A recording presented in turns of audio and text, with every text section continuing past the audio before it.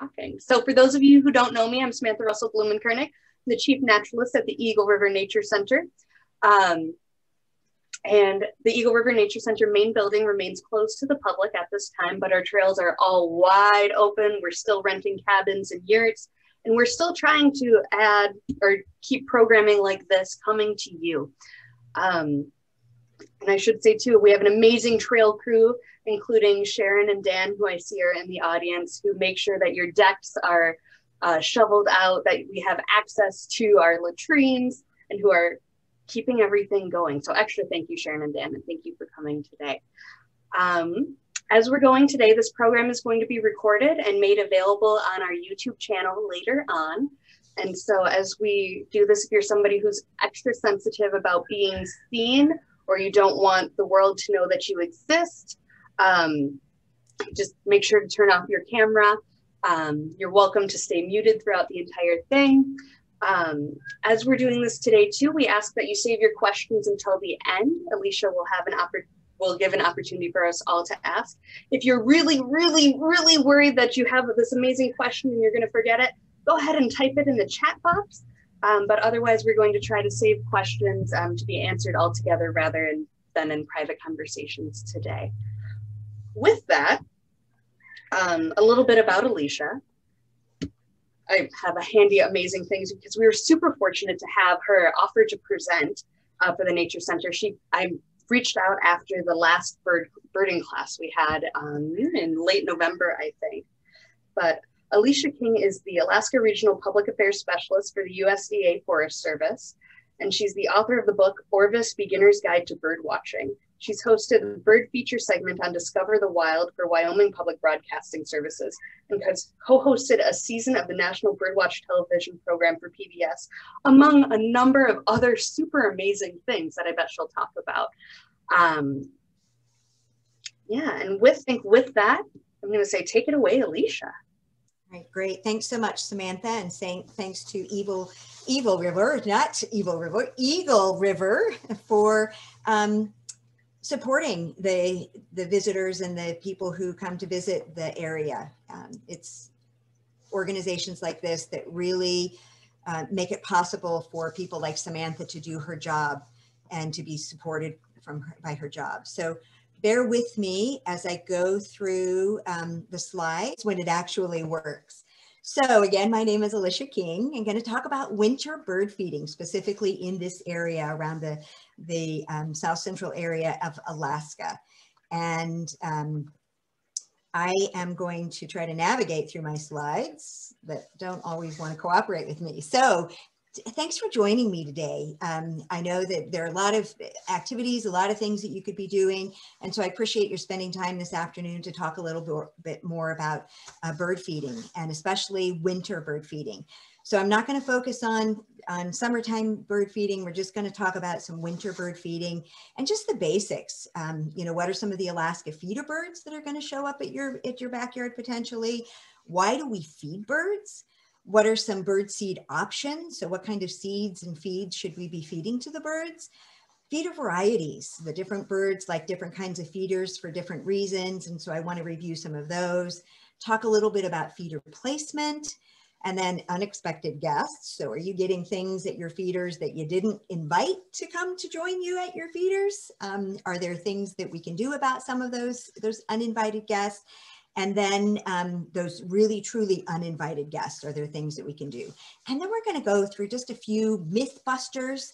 There are lots of myths out there about birds and feeding birds, so I want to kind of talk about those. And then just some fun bird facts.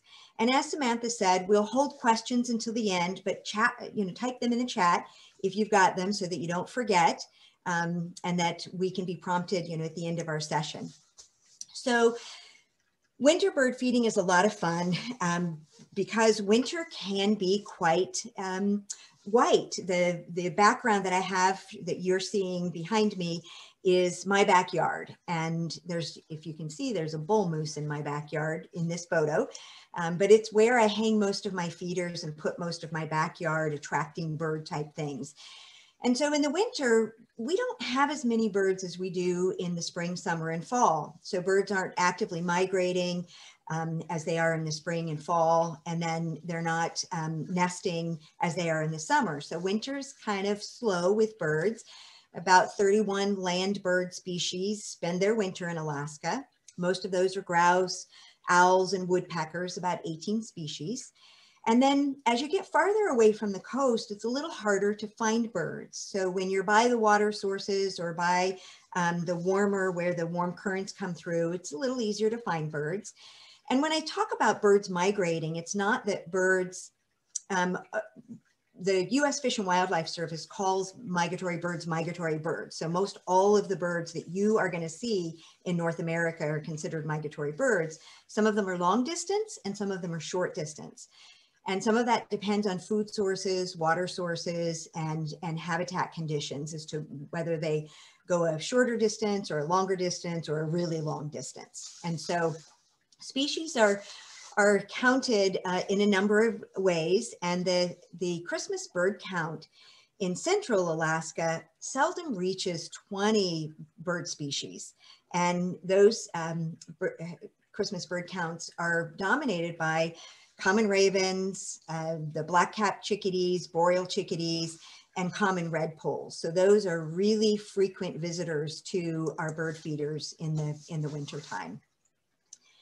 And so a lot of people ask, well, why feed the birds? So birds are active and around in the winter time during the times that we are. So of course, as I look out my window in the dark, I'm up at 6 o'clock in the morning and I'm not seeing any birds out there. But once the sun starts to come up, the birds start to become active. Having feeders brings birds close. So being able to see them up close is awfully fun, to be able to see their habits, the fun things that they do, the way that they behave, the way that they sometimes bicker, and it looks like kids, fighting over bird seed or what a position on the feeder or whatever. Birds are pretty easy to observe. They're, especially if you bring them up close with your feeder. And it can be a lot of fun. And so I want to share just a little video with you. Samantha and I tried this video and it worked. Okay. All right. So way to start off this presentation. Let me, so I just wanted to share the video with you, and I don't know if you can see it very well or hear it very well, but this is my backyard view, and I cannot share with you enough how fun it is to see these birds coming in and out, listening to them chickadee-ding and hanging out with me. I eat my breakfast, lunch, and dinner at this table, and I'm able to, when it's light enough outside and they're coming in and out. This is kind of my view and what I see. And we'll walk through a little bit more of some of the other things that I have in my backyard and that I'm seeing. And so let's see. So, okay, now Samantha, here's my quandary. There we go. Are we on the next slide that says our Alaska backyard birds? We are. Excellent. Okay, so one of the things to watch for when you're feeding the birds is to be able to pay attention to their features. So what do their head looks like? What do their beaks, their bills look like? What do their feet look like? And what's the basic body structure? And their tails tell a lot about what you're going to see at your feeders, or what kind of feeders they're attracted to, what kind of seed they're attracted to. So this can be a clue as to what kind of bird feeders you need to put out and what bird seed you need to put out. And it sounds like a lot of you already get this. You've already got bird feeders out. Maybe you don't have a lot of birds coming to your feeder, or maybe you do. So as I walk through some of these slides, maybe we'll be able to kind of target and pinpoint what might be going on at your feeders. So the bird in the upper right is a male downy woodpecker coming to a suet feeder, and I'll talk more about the different kinds of seeds in suet. The lower left is a white-ringed crossbill. Its bill is designed specifically for cracking open seeds and pine cones and spruce cones and those sorts of things. And it's a wicked beak, but it's also able to crack open sunflower seeds and other types of food that you have at your bird feeder. Little chickadee, bold, will come in many situations, often one of the first birds that you find at your bird feeder, because they're so inquisitive and so curious. And then the pine siskin on the far right, lower right, is a tiny little bird. Samantha mentioned Niger seed or finch feeders. That's what they seem to be attracted to. Their tiny little bill is easily adapts to eating different kinds of bird seeds, but they really like the Niger seed. So there are a lot of different seeds out there and a lot of different ways to feed birds. And one of the things that I want to share with you as a myth buster is that birds do not depend on us to feed them. So when you hear people say, oh, I can't start feeding the birds because they'll starve if I stop feeding, that is a myth. While they may go elsewhere if you stop feeding the birds, or you go on vacation and stop feeding the birds for a month or two, they may go someplace else, and because your feeders are empty, and it might take them a while to come back to your feeder. So that could make you sad. So once you start feeding the birds, it's nice to consistently do it because they'll consistently come back, but they are not dependent on you to feed them. And studies show that only up to 20% of their daily food intake can be human provided. And so they're not waiting around for you to feed them. They will go elsewhere to find food. So the different kinds of bird seed that we can feed birds, there's a lot. When I go to the grocery store, I see a lot of mixes and a lot of blends, and I stay away from those because they have things in them that I'll talk about in just a second, but things that the birds aren't that interested in eating. So there's a lot of people who do a lot of research and study on what birds eat. One of the best bird feeds you can put out to feed your birds is oil sunflower seed. By far, it's the cheapest for the amount of food that you get. So it has a high oil content and a high calorie content, which is what you want to provide to the birds. So the oil sunflower seed, that black oil sunflower seed, there's striped sunflower seed, not as high flour or oil content and not as many calories, and it's typically grown for human consumption. So the oil sunflower grown for birds and oil has a high oil content, and it sometimes can come as chips, just without sunflower seed, without the shells. On the lower left, you'll see safflower seed, which is also something birds will eat. It's got a little bit of a bitter taste, but still a high oil content. Safflower oil is made out of safflower seeds. It tends not to be as liked by squirrels and other mammals and blackbirds. So it's something that people put out to kind of discourage those blackbirds and those squirrels from eating from their feeders. On the lower right, millet. Millet is something that is not as high oil content and not as high protein, but it's great for some of the smaller birds and some of the ground feeding birds. So redpolls will eat it, juncos will eat it, different kinds of sparrows will eat it. So it's a good one to think about when you're deciding on what kind of bird seed to eat, to feed your birds. Some fun things to add into the mix, Niger seed, that's thistle seed grown specifically for feeding birds. Those tiny little slivers fit in a special feeder, which I will show you. And then peanuts are great to feed birds. Mealworms are fun to feed, especially insect-eating birds. And then down on the right, I don't know if you can see my little frowny face beside the word Milo, but Milo is something that studies show birds don't really like to eat. It's typically left at the end. They pick out all the good stuff, and then that's left on the ground, and it just makes your bird feeding area particularly messy. So if you've been feeding with a blend and you notice that there's a lot of stuff on the ground, it may be because it has a lot of Milo seed in it. One of the other myths, or the myth buster, that I want to share with you is that of all those seeds that I shared with you, birds don't find their food by smell. They find it by sight and habitat characteristics. So they're looking for habitats that fit their needs. They're looking for ways that they can feed themselves, find water. There are 4 basic things that birds need: food, water, shelter, and places to raise their young.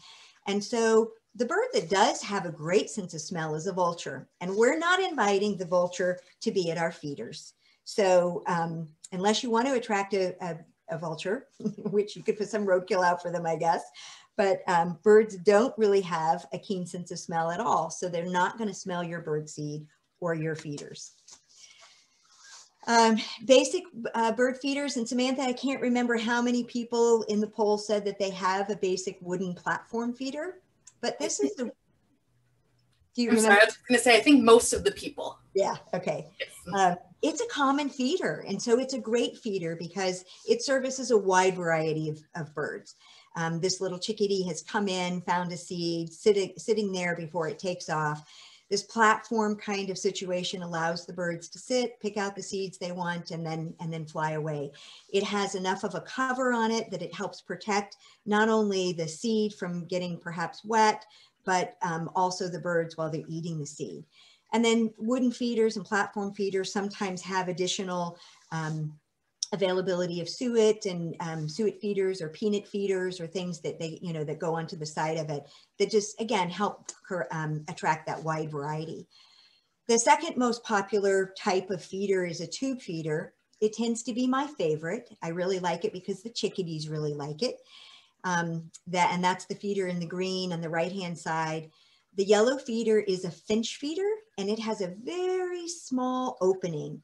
So it's really allows smaller birds to reach their tiny bills in there to get the seed, and really discourages birds with larger beaks. So grosbills, even the crossbills, the those larger types of birds have a harder time getting into that little tiny opening and getting the little tiny seed out.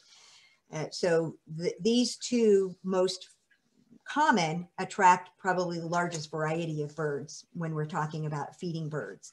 So seed eaters will come to them. Many of these birds are also insect eaters. The finches are probably in the family that are mostly seed eaters.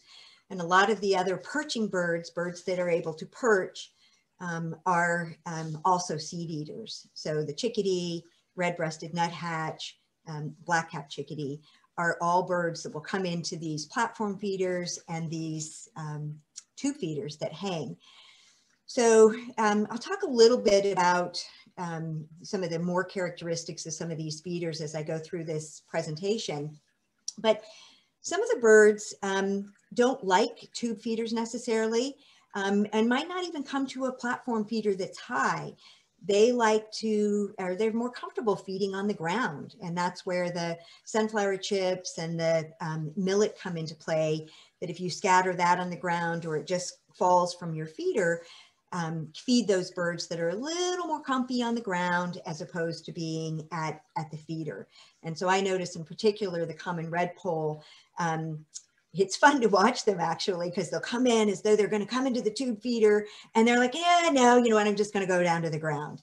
So, their behavior tells me where they're most comfortable. And you can purchase a platform feeder that sets off of the ground, but acts like it's on the ground so that the birds are up off of the snow or off of your deck or wherever, but still able to get bird seed. And so part of the fun thing about feeding birds, and remind me again, Samantha, how many people said they have suet feeders, minus the one person who said they had a suet feeder, but I don't think they really do. Let's see, officially 12. Excellent, excellent. 80%. Okay, so you guys know how much fun it is to watch the different kinds of birds come in and eat the suet. And suet is rendered beef fat. You can purchase blocks of it just in the regular grocery store or other specialty stores. And again, what I recommend with the suet is not to get something that has a lot of seed in it, because you're attracting the insect eaters. And so go with a peanut feeder or a peanut suet. or a plain suet block, even just, you know, plain suet. If it has a lot of the milo or the millet in it or cracked corn, you might end up attracting some things that you might not want to attract. And you'll find that you end up with a lot of gunk that hasn't been eaten by those birds, because that's not really what they're interested in. They're interested in the beef, in the suet. And so, you know, keeping your seed pure and keeping your suet as pure as possible based on the birds that you want to attract and the birds that you know you're going to attract, you'll have a lot less mess and a lot less to worry about when you're feeding these birds. So they'll come in, pick the suet, pick the pieces that they want, and you'll oftentimes also see them wiping their bill on the suet feeder, or going to a twig and wiping their bill just to get the fat off. And one of the things, as you're considering what to put in your feeder, and I'll just note on the right is a feeder that a friend of mine made for me. And I love it dearly because it symbolizes, you know, a log, which is where these birds to go find their natural food source, where they go, you know, to find their insects or whatnot. And so it's just fun to see them come in and use you'll notice this chickadee, this boreal chickadee, is using its tail as a tail prop to prop itself as it digs into that suet.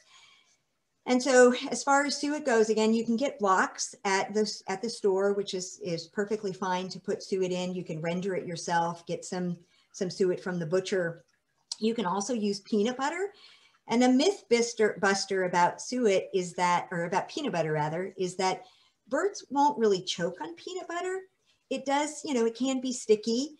It's not known to choke them, but putting a little bit of cornmeal or putting a little bit of seed in it can kind of, you know, help break that up. Choose a peanut butter that has no sugar or other additives. Low salt is best because you don't want birds to be eating an awful lot of salt, but it does enable them to, you know, be able to eat the peanut butter, and it helps make the peanut butter last a little longer than just putting plain peanut butter in your suet feeder.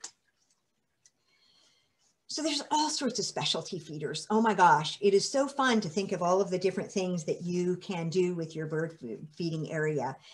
So putting peanuts in a peanut feeder, putting on the far right there in the green is a peanut feeder. And then the feeder in the middle has a round circle at the bottom of it, and where the birds can sit and get their seed. If a heavy bird sits on that ring, it closes it, so they can't access the bird seed. And then the feeder on the far left is a mealworm feeder. So being able to put mealworms in a feeder for some of your insect eating friends is so fun. You can use live mealworms if you want, just keep them in your fridge and put them out every day when you think the chickadees are going to be around. And then, or you can use dried mealworms. They'll eat those as well. This is just a different kind of peanut butter feeder. It's a smaller mesh, and you put shelled peanuts in it, and the birds can come and break the peanuts and then take little peanut pieces out of it. This is a female downy woodpecker on the feeder.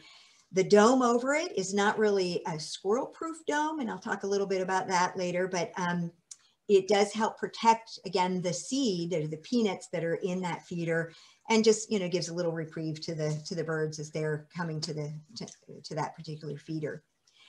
Cages can be put around birds if you want to keep the bigger birds out and invite just the small birds.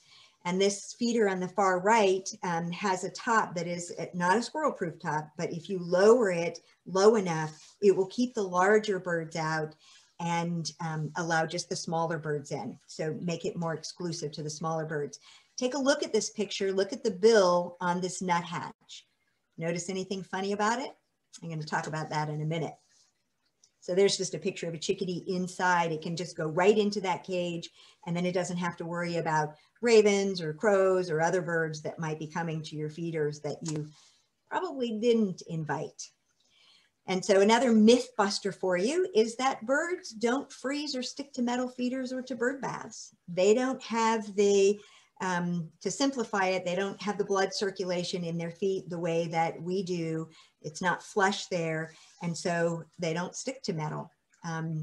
There's been one or two rare cases, I think, where birds have stuck. They've perhaps been in a bird bath and then headed over to metal, and it's the water on their feet that froze to the metal. And so that's why people sometimes will put plastic caps over their bird feeders. So one really fun way to get birds to come up close to you is to put a window feeder in your window. And so bringing them up close allows you to really have a bird's eye view of what they look like and how they eat their seeds. They come in, take the seed, crack it open. It's absolutely fascinating to watch them up that close. And so one of the things you probably get, the chickadees are probably one of my favorite birds, bird feeding birds, but they actually weigh their seed. So birds will come, the chickadees will come in, not that other birds don't do this, but studies have shown chickadees come in and you might see them pick up a seed, put it down, pick up another seed, put it down. And they start tossing it around or, moving it around. They're actually hunting for the heaviest bird seed. So they will get the biggest bird seed and then take it back, put it between their feet, break it open and eat it.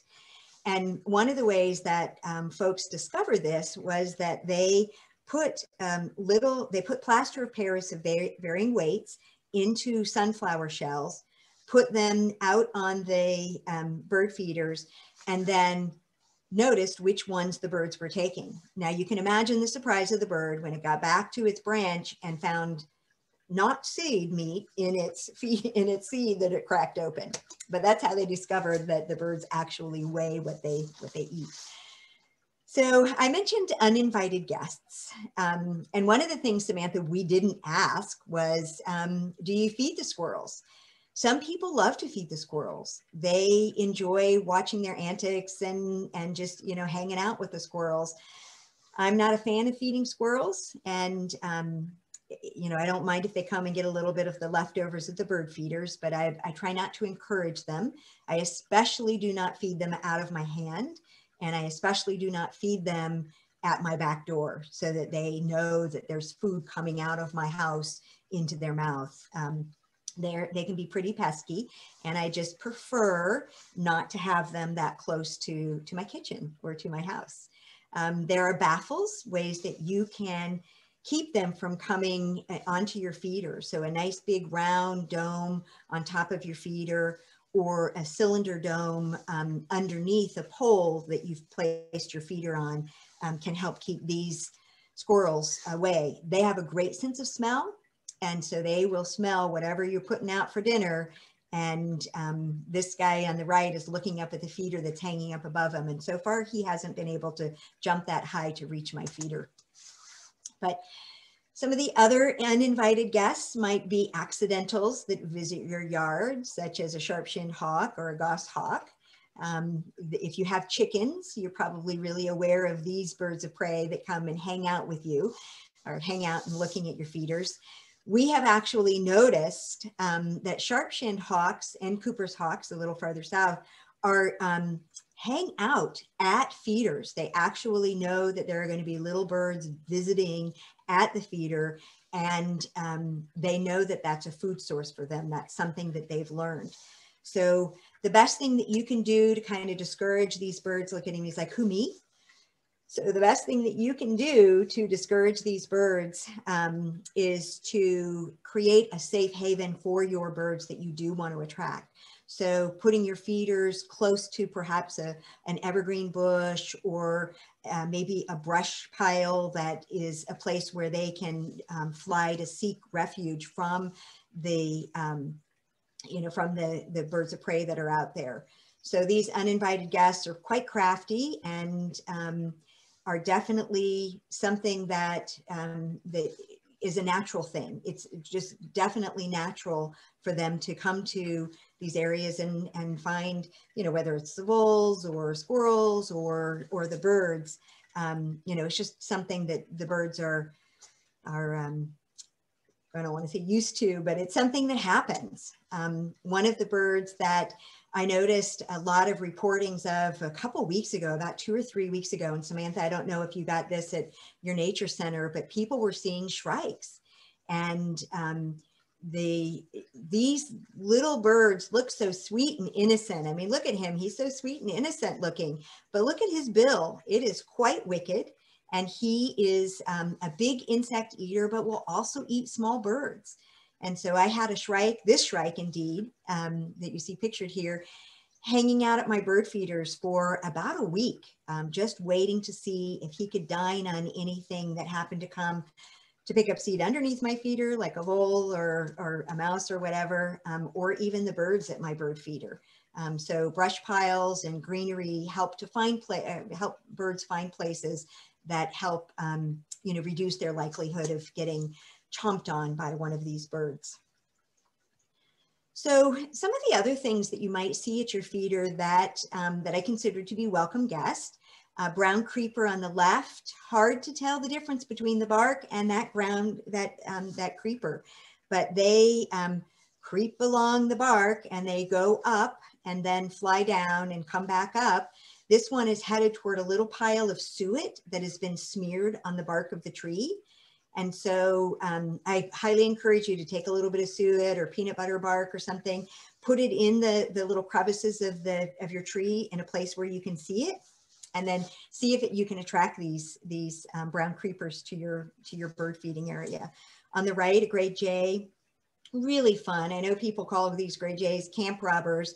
I like having them come, and they particularly are fond of peanuts, and they'll eat sunflower seeds as well, but they're just fun to watch. And magpie on the lower right, I like magpies. I just think they're absolutely gorgeous and a lot of fun to watch. And they'll come and take the peanuts from my deck. I haven't gotten them to eat it out of my hand yet, but they will eat it from the deck. So one of the jays that I really like a whole lot is stellar jay. And I have a number of them that come and hang out with me. And I just want to show you a video. And Samantha, I'm going to ask everybody again to bear with me to see if we can get this to work. So this is obviously not winter time. I got to tell you guys, I love Alaska. I'm a little bit of a fair weathered Alaskan. So when it's really cold and icy out there, I tend to stay in more than not, which is why I really like bird feeding in the wintertime. So I'm going to try this video and see if it works.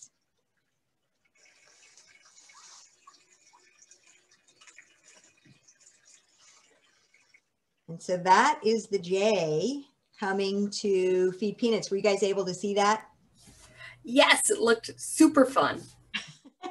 So it took us quite a while to get this bird to the point where it would trust to take the peanuts out of my hands. And it is fun watching them. We had about 4 of them the other day, and one of them was being very greedy. And I had put some shelled peanuts out as well as the peanuts in the shell. And these birds fill their crop. So they put a peanut in, stick it down, and then, it's in their throat. And then they'll pick up another peanut, cram it down their throat as far as they can. And then they'll try to pick up a third peanut. Well, this particular bird took a big peanut, put it in its crop, picked up a peanut with no shell, put it in, and then tried to pick up a peanut in a shell. So sandwiched in between the 2 peanuts in the shell was the one out of the shell. And every time he bent over to pick up the peanut, the shelled peanut would fall out of his mouth, and he would look at it and pick it back up again and then try to go for the peanut in the shell. And he must have done this 4 or 5 times. It was hysterical to watch. And so, as you can tell, it's just, oops, sorry, didn't mean to click that again. It is so fun to watch them come into the feeding area. So earlier I shared a photo, the one in the left of the nuthatch with a really long bill. That is not a normal bill. So sometimes we see this. It's been noted in chickadees in particular. They have deformed beaks. And in this nuthatch, I'm not sure what his story is, but unusually long. It's usually about half that size. So I point this out because you may see this at your feeder, and the Alaska Department of Fish and Game, always willing to take your call to say that you've seen this, and they can report it to folks who do this kind of research. Some people think it's deformity because of perhaps pesticides or chemicals that maybe they've been exposed to.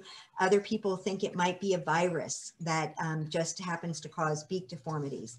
And so it's interesting to watch for. And I'm going to share this video with you. And I'm glad that videos are working, or they seem to.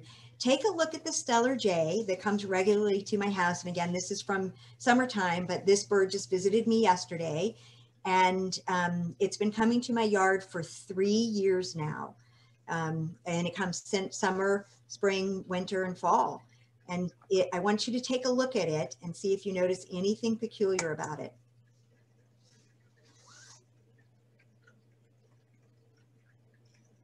You can see it when it turns sideways. And just look at the difficulty it has kind of picking up that peanut. Its lower bill is longer than its upper bill, and its upper bill looks like it has been damaged somehow, or maybe it grew that way. And we've noticed that over these last couple years, the bill on the bottom has curled up a little bit more than before. So, so interesting. So keep an eye out for that. It just, one of the things that I always think about is, you know, are they going to be able to survive? Are they going to be able to find enough food? And clearly this one has. It doesn't eat a lot of our peanuts. It just comes, you know, every couple days, but it clearly has been able to deal with its deformity. You can just, so you can see there. We call her Beaky. So I just want to review a couple of the important tips and just cover on some things that I may have forgotten with all my being flustered about my slideshow not working properly. So there are some things to think about as you are preparing your bird feeding area. Keeping it clean is really important. So not only keeping the ground and area around you clean, just so that things don't get seed shells and things don't get moldy. Oil sunflower seed can sometimes eliminate other things from growing in that area. So if you're trying to grow flowers or things underneath where you put your feeders, the sunflower shells will keep those things from growing. The feeders, it's important to keep your feeders clean. You know, make sure that every once in a while you dump it out. One of the things that I've noticed is I can look out at my feeder and I see that it's 3/4 of the way or 1/4 of the way full. So only one hole is available and the birds start getting flustered. And then when I go to look at it, it has some debris and kind of junk at the bottom of it. And so they're not really getting seed. So dump that out every once in a while. Clean your feeders before you store them at the end of the season.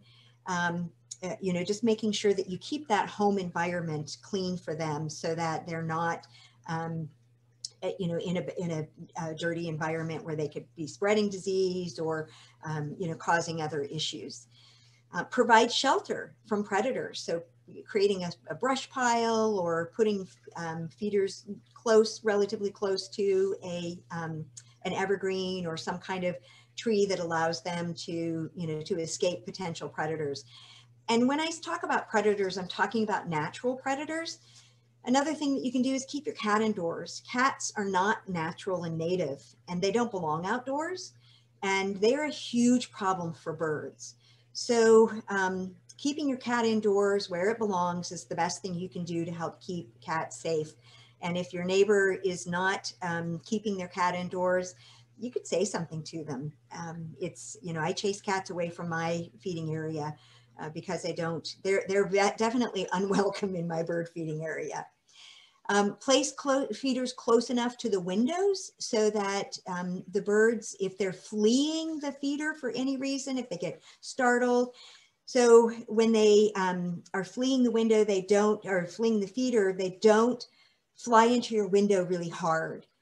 You know, a tiny little thunk might not be an issue, but if your feeders are so far away that when they get startled or they're escaping a predator and they smack into your window, that can be harmful. While they may get up and fly away, most studies show that they don't survive those window hits. And I do have a slide. I'm going to talk about that in just a little bit.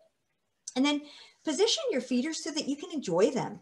You know, make sure that you have a the availability. I mean, this is my hobby, and darned if when I put up a suet feeder, they go to the backside and I don't see them as well. So I have started only filling one side of the suet feeder, so the side that I can see from my window, so that you know, it brings them up close and enables me to be able to see them close up.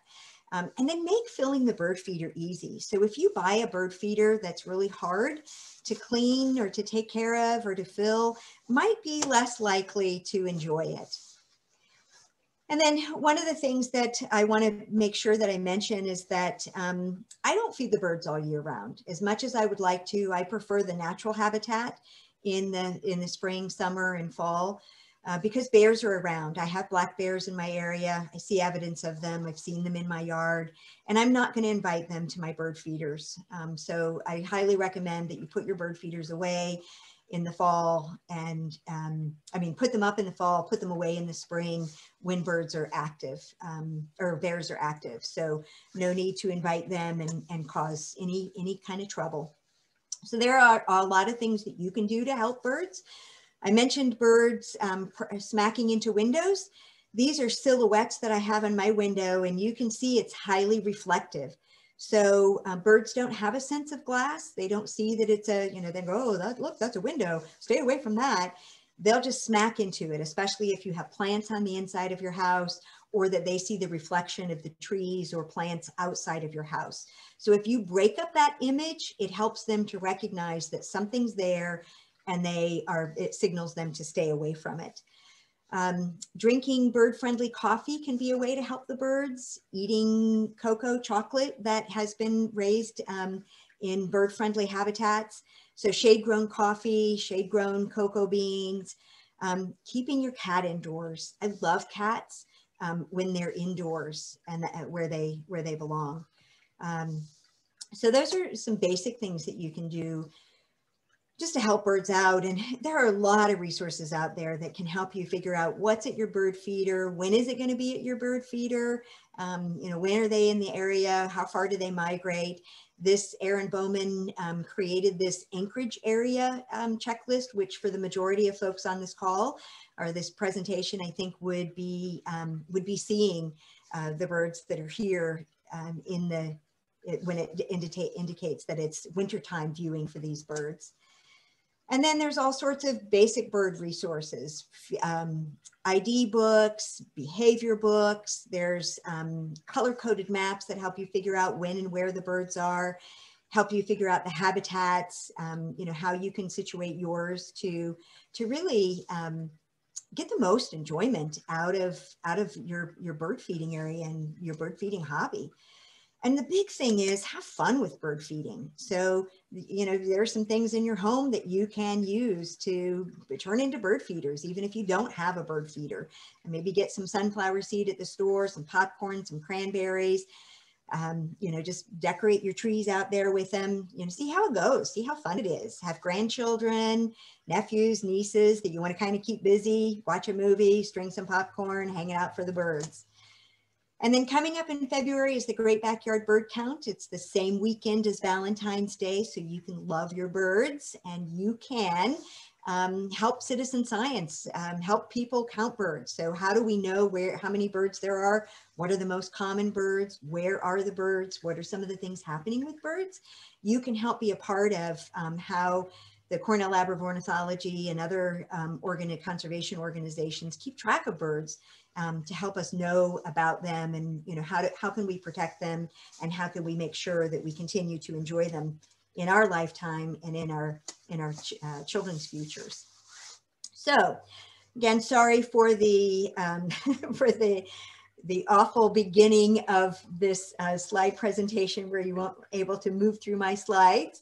But I do want to take a few moments to allow you to ask some questions or share some information that you might have about the birds that you enjoy. Sharp-shinned again here, white-winged crossbills, a common redpoll up in the far right, and then a robin. I didn't really talk about robins. They're not long distance migrants, but boy, they are fun to invite to your bird bath in particular. They will eat mealworms, and in hard times when they can't find much else, they've been known to eat birdseed. So I am going to stop there, Samantha, and let's see what we've got from folks who have joined us today. I think one of the first questions that came up in the chat from Amy is, are thistle seeds from the noxious weed like bull thistle, or do we need to worry about invasives or anything like that? Thank you for that question. And the answer is no. Niger seed, thistle seed, is specifically grown for feeding birds, and it's heat treated before it gets sent out to feed the birds. So it is not wild harvested noxious weed. And then one of the other questions that just came up in the chat was, do Steller's jays eat birds' eggs? Pam asked. So yes, they can eat bird eggs, as do other birds. So that cute little squirrel that I showed you in that picture also eats bird eggs. Another reason I try not to encourage them to come into my bird feeding area. But jays, all the jays will eat, potentially eat other bird eggs. And I'm trying to think, some of and most of the other birds, insect eaters that I've shared with you today, are not big egg eaters, but that's one of the reasons that birds become so secretive when they're building their nests and become very quiet. If you notice in the springtime, as they're courting their sweeties and then building their nest, or putting a nest in a birdhouse, after they've done that, they become very quiet. And it's because they don't want to be obvious or be seen. Try to keep out of the limelight, so to speak, so they're not visible. There are a handful of some other questions coming in. Michael has two great questions. And then I also invite members of the audience to unmute themselves and ask, please be kind, loving, gentle in your language and your timing. But does suet freeze? So yes, suet can freeze. And so, which is fine, because the birds will the birds like the downy woodpecker in particular, and those nuthatches even, have the bills that allow them to drill into it and get what they need from it. So I keep pure suet in my freezer until I'm ready to put it in my feeder, and then I bring it out and let it warm up a little bit, put it in my feeder, and then stick it back in the freezer. Nice. And then the other question from Michael is, he's heard tales of corvids leaving gifts near feeders as a trade. Have you ever seen this? So I have never witnessed this personally. I'm dying to, but I do hear of this. I hear that, magpies will do this, gray jays will do this. I've heard of Steller jays doing it. So yeah, I think one of the thoughts is that they really are fond of shiny things, or they're very curious and they'll pick things up, and then they fly over to an area and they're like, oh, birdseed, oh, peanuts. And then they drop what it is that they're carrying, and then we'll go to the bird feeder. So yeah, you could look at it as trading. In that vein, there's a really great podcast that's sometimes PG-13 with language. I'll post a link that spends a half hour talking to a researcher specifically about corvid funeral rituals. And I'll post that link just in there, but that's super interesting. Pam, a couple of times, has made sure with peanut butter that we are aware to not use peanut butter with our birds or with our dogs that contains xylitol, because that can be a toxic substance. Interesting. Thanks for sharing that, Pam. And as you saw my picture of the peanut butter that I feed my family, it's organic and low salt and no sugar added. So I treat my birds the same way I treat me and my family. No high blood pressure for birds.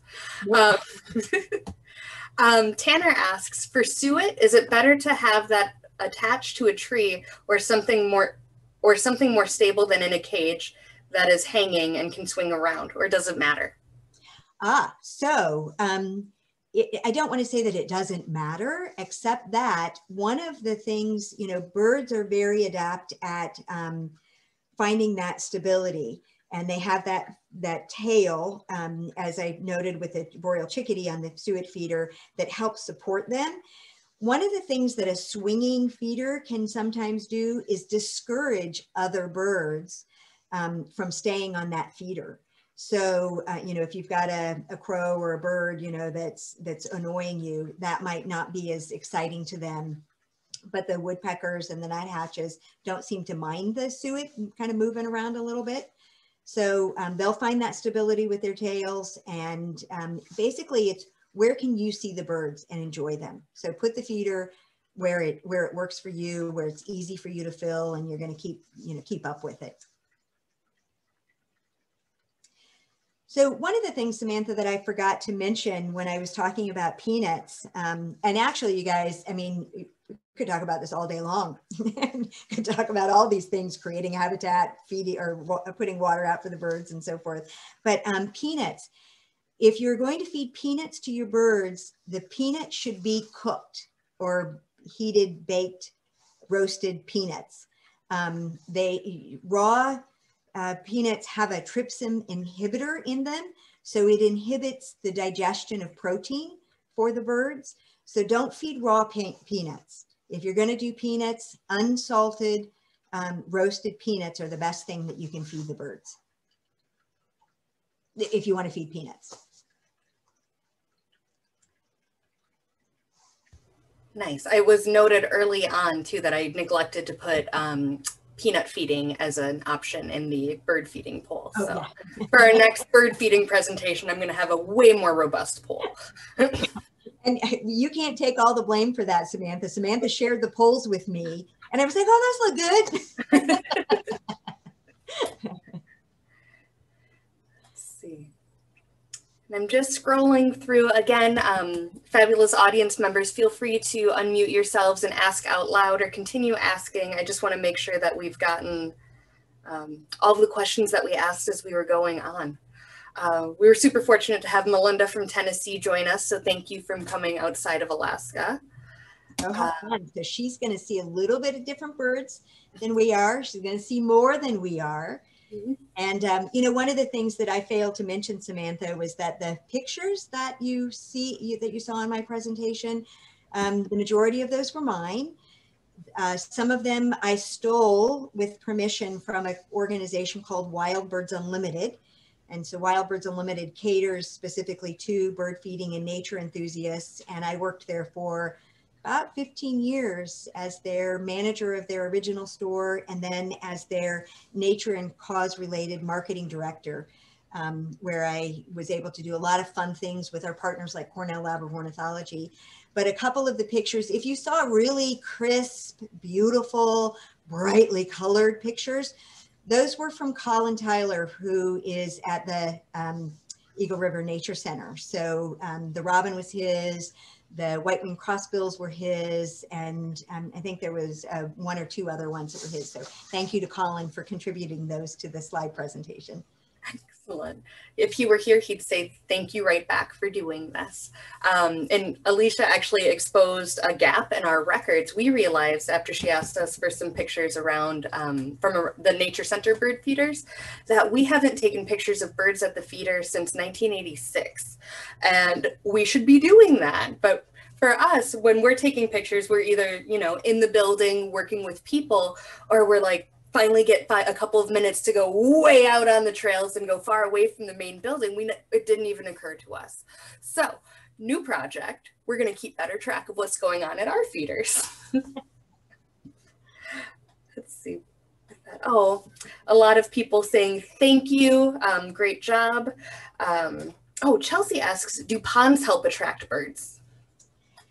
So yes, ponds can help attract birds. So water is a huge attractant. And because remember I said we could just talk forever about birds and attracting birds. And so I focused on bird feeding and not the other things that you can attract other than saying food, water, shelter, places to raise young. And water is a huge attractant for birds. So water is something that will attract birds more than bird feeding actually will, and especially if you have moving water.